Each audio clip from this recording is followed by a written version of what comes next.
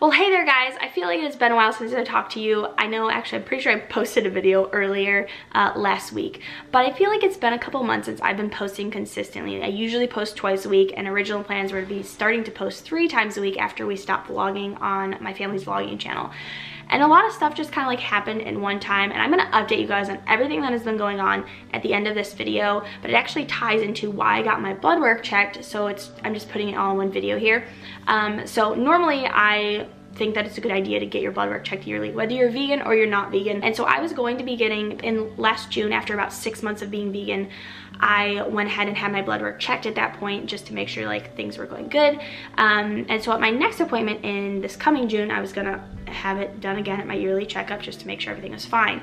However, about a month ago, I would say, I started getting like a muscle spasm in my chin, and like it was involuntary, just like this spasm that would happen. And so I was like, okay, that's kind of weird, and I knew that it could be tied to a potassium or magnesium deficiency, so I decided to go in early. It had been another 6 months, so June to now January. Well, it'd been just over 7 months since my last blood work. So I was like, okay, let's get things checked, make sure I don't have some kind of deficiency going on. And my doctor didn't think that it was gonna be a deficiency. I'll get to that at the end of the video. But she didn't think it was gonna be that, but she's like, well, check, make sure everything is fine. So I have all my results here on like my patient chart thing online. So they pulled 1, 2, 3, 4, 5, 6, 7, 8, 9, 10 labs. So they did the CBC with differential platelet, like that's the normal one they do, the comp metabolic panel, ferritin, iron and TIBC, THST, 4FT3 free, which is your thyroid, vitamin B1, vitamin B12 and folate, vitamin B3, vitamin B6, and vitamin D. So CBC, I'm not gonna go like totally, this is your platelets, your white blood cell count, your red blood cell count. By the way, I have a cold too, so if I sound like congested, that's why. So all mine were fine. My white blood cell count was 5.8, should be between 3.4 and 10.8. My red blood cell count was 4.02, should be between 3.7 and 5.28. My hemoglobin was 12.6, so that should be between 11.1 and 15.9. Everything else, I honestly don't know what it means, but everything was normal. Okay, so moving on to the comp metabolic panel. So everything was normal as well. I'm gonna get into like actual numbers of stuff because this has numbers that'll be interesting to people. But I had one that was high, and that was my alkaline phosphatase level. So this has always been high for me for years, probably as far as I can remember, since like I was pregnant with my oldest, so 5 years now. It has always been high. However, what's interesting to me is, so their normal range is 39 to 117. My number is 122, so it's barely high. According to my old doctors when I was back in Illinois, their range was different, and so 122 would have been normal. So she did pull this to look and see again if it was high, but we're not doing anything more with it because alkaline phosphatase levels are typically linked to liver damage. This is all per what my doctor said. But my liver enzymes are fine. They're not elevated. I did have CMV virus about 3 years ago. And for the typical person, most people don't even realize that they have it. However, for me, with it's not an autoimmune disorder, but I have a connective tissue disorder called Ehlers-Danlos syndrome. It should be classified as an autoimmune disorder. Even my doctor agrees. But my body it could not handle it. I ended up getting extremely elevated liver enzymes. My spleen was enlarged. I ended up being admitted to the hospital. My heart rate was between 120s and 130s. So that is the only time in my life that like my liver has been affected in some way, but I'm pretty sure that my alkaline phosphatase levels were reading high before that even. So no doctor's been able to say like why mine are the higher end of this, like normal for my last range. Normally it's between the 130s and 140s. So it's never been like astronomically high, just slightly high. I'd be interested to know if any of you other zebras out there have higher alkaline phosphatase levels, or if anyone knows, like everything else is fine. My liver enzymes were normal. My glucose, I did do a fasting blood test. It was 87. It should be between 65 and 99, which is great. I don't know what BUN is, but it was 11, should be between 6 and 20. Creatine was 0.69, should be between 0.57 and 1. I don't know what most of these mean, but I know what sodium is. My sodium was 139. That should be between 134 and 144, so perfect. My potassium, that was one thing we were worried about, was 4.4, so that was perfect. It should be between 3.5 and 5.2. My chloride, I don't know what that really means, but 96 to 106, mine was 103. My calcium was 9. It should be between 8.7 and 10.2. And my protein levels were 6.5. It should be between 6.0 and 8.5. Albumin, I don't know what that is. 4.3. It should be between 3.5, 5.5. Okay, so moving on to iron and TIBC panel. So this is like, she pulled 4 things for iron. This is obviously one of the things that people are very concerned about for vegans. I don't take an iron supplement. It's actually dangerous to take iron supplements if you do not need them. The only thing I do is lots of leafy greens, and then also I eat like a lot of spinach, kale, broccoli, asparagus, and then we also cook in cast iron, which we got the okay from with our registered dietitian for both us and our kids. So my iron bind cap, I don't know what this means. I've only seen like an overall iron before, but she did like the really in-depth one, so there's 4 different ones. So iron bind cap, it should be between 250 and 450. Mine was 350, so perfect. UIBC should be between 131 and 425. Mine was 266. Good. Overall iron, I assume, should be between 27 and 159. Mine was 84, so that's good. And iron saturation should be between 15 and 55%, and mine was 24%. So really good. Moving on next, ferritin. It's 15 exactly. It says it should be between 15 and 150. Shouldn't say anything, it being like the very low end. Then next is the thyroid. TSH should be between 0.450 and 4.5. Mine was 1.23. Your T3 should be between 2.0 and 4.4. Mine was 3.2. T4 should be between 0.82 and 1.11, and mine was 1.26. Okay, my vitamin B1 should be between 66.5 and 200, and it was 153.1. I'm gonna save the B12 for last because that one is interesting. So next is B3, and there's 2 things that it pulled though. I don't know exactly what it means, but nicotinamide, and that should be between 5.2 and 72.1, and mine was 28.6. Nicotinic acid should be between 0 and 5.0, and it just says it's less than 5. So B6 is the next one, or plasma is what it's referring to as. Should be between 2 and 32.8. Mine was 22.5, so that looks good. Vitamin D is one that I was extremely low on. This is something that I have been low on my entire life though, like ever since I was a kid. It's been extremely low. It should be between 30 and 100, and mine is at 9.4. So really, really low. So this is something, like I said, I've had trouble with forever. I've taken supplementation for, it doesn't do anything. I've taken prescription supplementation, it doesn't do anything. And I have heard that people with Ehlers-Danlos syndrome have a hard time taking vitamin D supplements and like actually getting the supplementation from it, and maybe from the sun, I don't know.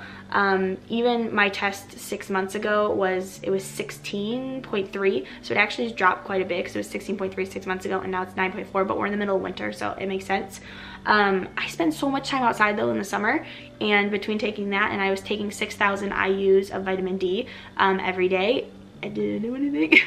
So she has me on 50,000 IUs. It's a lot. So we're hoping that if we recheck in 2 to 3 months that it finally goes up. So we will see how that goes. But yeah, again, not related to veganism, just something I've struggled with my entire life. And from the research that I've seen come out, yes honey, you want that open? From the research that I have seen come out, it appears to just be related to Ehlers-Danlos syndrome, having trouble actually like just getting that vitamin in general. So the last one we're going to go over is B12 and folate. So folate should be, it says greater than 3. Mine is at 15, so that's really good.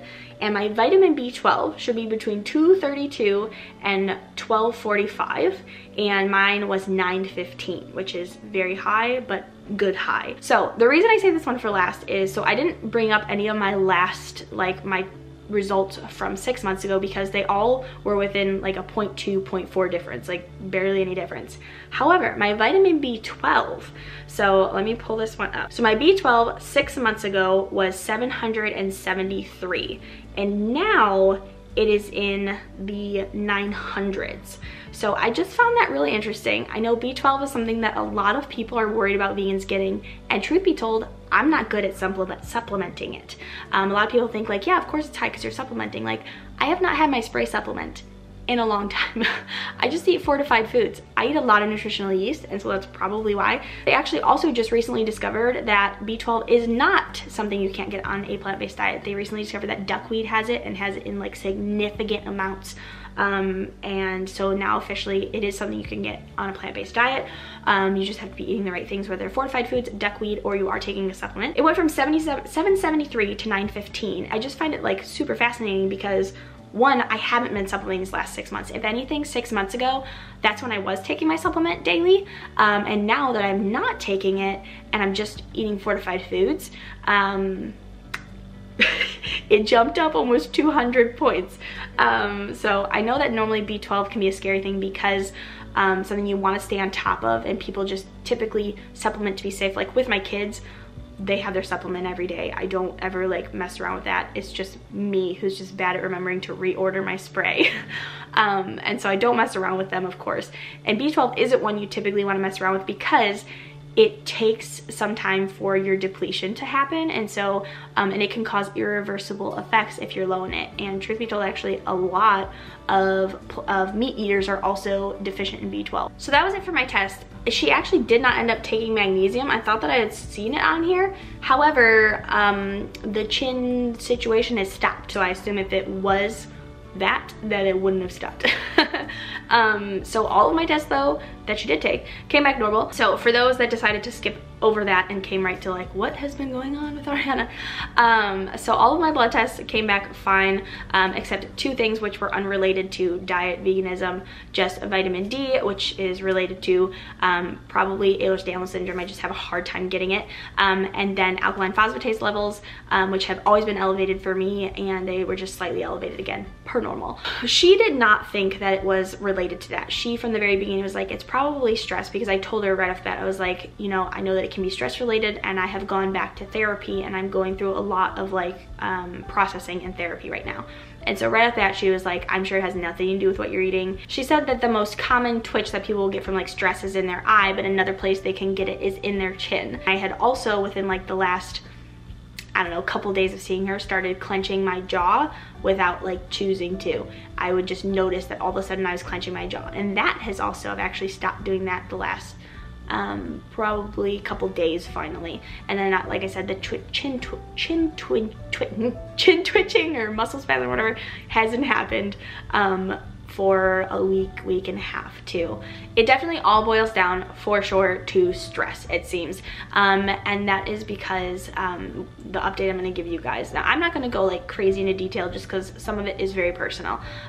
So a couple months ago I started going back to therapy to just process and go through just like some anxiety that I had coming up. Probably a lot of it is postpartum depression, just kind of like a late onset, and it felt like a lot of it was that. However, we did discover that I still had stuff from like PTSD wise from my past that I just hadn't worked through.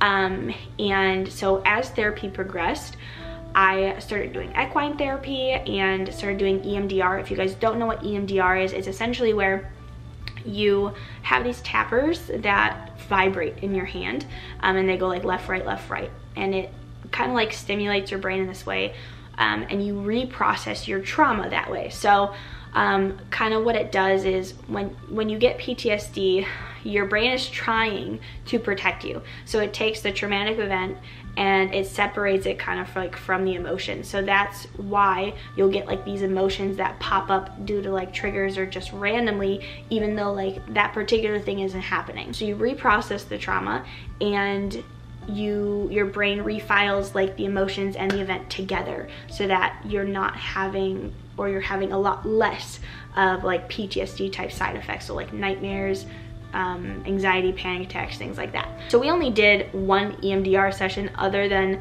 when you first start, you kind of like create like a safe place where you can like file all of like whatever it is that comes up away if you don't want to process it. So for me, it was like a shipping yard. So if I didn't want to process, like, so basically we picked out all the different things that cause stress in my life, and I had a shipping container for each of them.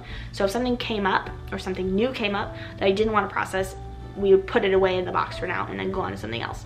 So we did that session, and then we did another where we decided to just start processing. I'll tell you guys, because I've talked about before, with my emotionally abusive boyfriend that I had in high school.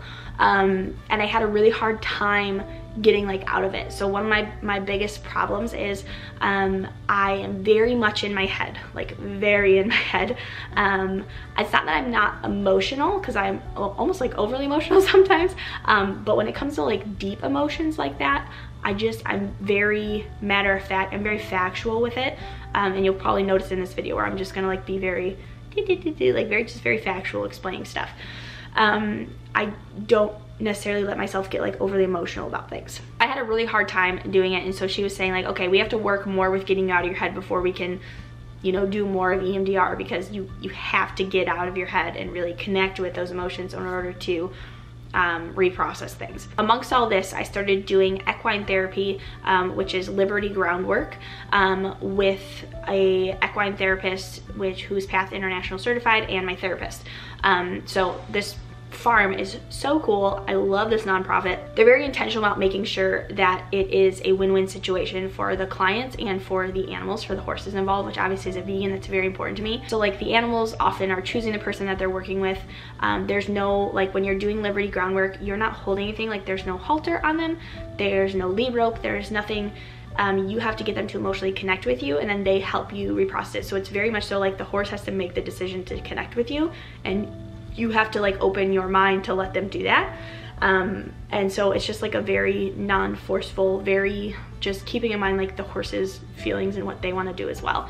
So Gracie is the horse that I've been working with. She's a beautiful Mustang, and she is born to do this. She's very insistent that she is the one that does Liberty groundwork over the other horses. She loves doing it, and she has helped me immensely. I've been able to get out of my head with the help of her, and so we've realized that like she was very helpful with that. However, so where a lot of this got kind of stressful for me, and it was kind of the timing of everything. Some of you know we announced on our vlog channel that we were stopping vlogging, and then I was going to be starting like some kind of vlog type video over here, and it never happened, and that's just because of the timing of everything.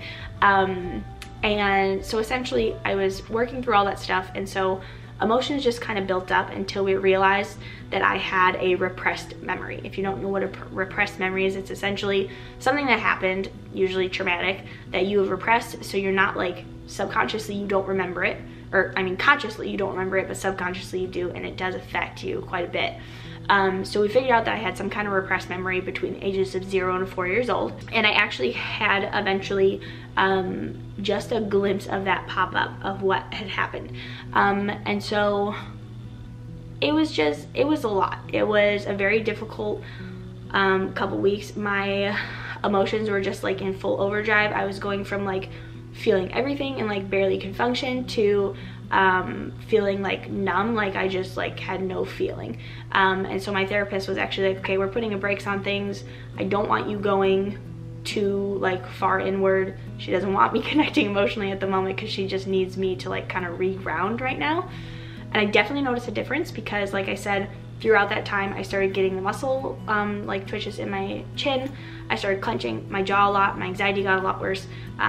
Like Ryan had to step up and help a lot with the kids, because I just like I couldn't function, because when you reprocess a trauma, like I only had like a glimpse of what happened pop up, but it completely like just emotionally had a huge effect on me, because what my therapist was basically saying was, when it comes back up, it's kind of like your body is experiencing that all over again, like for real, like as if it happened right now.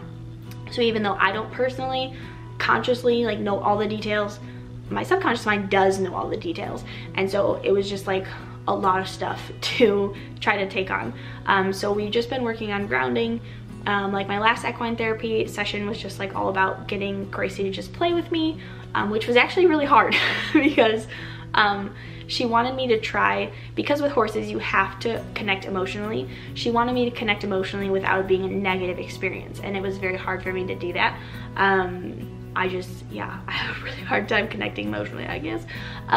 So it's stuff that, you know, I'm working on, and I'm not gonna go into like super detail about like what it was or what happened, but I feel like I owed it to you guys to explain like why I've been MIA, because you know, I tell you one thing and I told you guys going to be doing, and then all of a sudden I'm like barely posting, and I just like haven't been here. I don't want you guys like wondering what is going on, or making assumptions about what is going on. Like this is just like real life. When you have PTSD, it sucks, and when you decide to like go back to therapy, it's great, and in the end it's really like a good thing to do, but it is very heart heavy to go through, and you'll go through like your ups and downs of obviously trying to reprocess everything. The last couple days I have been a lot better. Like I said, my jaw clenching has stopped, my muscle spasms have stopped.